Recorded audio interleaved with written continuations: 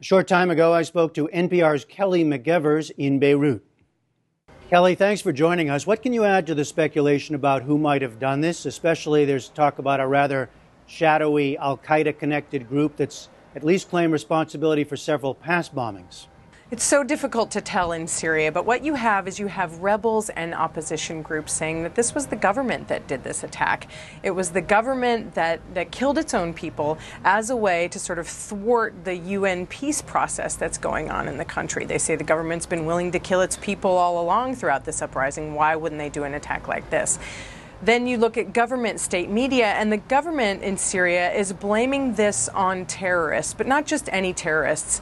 The narrative of the Syrian government is that these are terrorists backed by the United States, by Israel, by Gulf countries like Saudi Arabia and Qatar, and that all of these countries have an interest in bringing down the Syrian regime and that they're using terrorists to do so. So the government's narrative is that actually there isn't a protest movement in the country. There's no grassroots movement of people seeking their rights, seeking more freedoms, but it's actually terrorists. Then there's this sort of third possibility, right, that this is actually a jihadist group that carried out this attack. There is a group that has surfaced in the last couple of months called Jabhat al-Nusra. It's got all the typical trappings of a jihadist organization, jihadist iconography, jihadist ideology, online.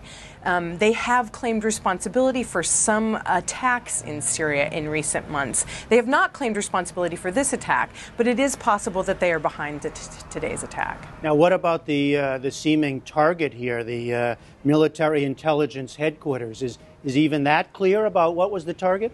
That is not clear. This attack did happen near a military intelligence headquarters. In fact, one of the most dreaded of the security branches, the so-called Palestine branch, where people are detained and tortured and have been much so during this uprising over the past year. But the attack actually happened on the highway outside of this military intelligence compound, and it bore the hallmarks of the kinds of attacks you do see in places like Iraq. You had a small explosion that sort of drew people to the scene, and then a much larger explosion happening afterward. It was during rush hour. It was when people were going to work or possibly going to the airport. It was the main airport road. And, you know, what remained was a huge crater in the road and just absolute carnage. Now, Kelly, throughout the country, the violence seems to have ebbed somewhat in recent weeks, although it certainly goes on even before today's bombing. What is this? Where do things stand broadly? Well, you know, the United Nations mission is in Syria now. There are dozens of observers there trying to observe this peace process. The process is supposed to start with a ceasefire almost a month ago. The government agreed to it, the rebels agreed to the ceasefire, but so far basically neither side has kept to the ceasefire. What we have seen is that in the places where the observers are based, and these are the hot spots of Syria, the cities where we've seen the most unrest, places like Homs, Daraa, Hama, we have seen a reduction in the violence. We haven't seen the government fully pulling its troops out of the towns and cities like they said they would. And we haven't seen the rebels stopping their attacks against government installments either, but we have seen a kind of reduction. Today's attack definitely worries analysts here in the region, worries them that this will just give the government of Syria justification to go on the offensive again and say that it's rooting out terrorists.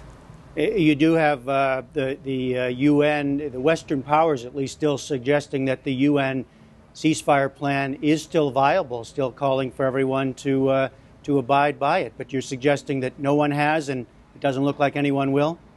Well, I mean, this UN plan, I think a lot of people in the West acknowledge that it's the least worst option.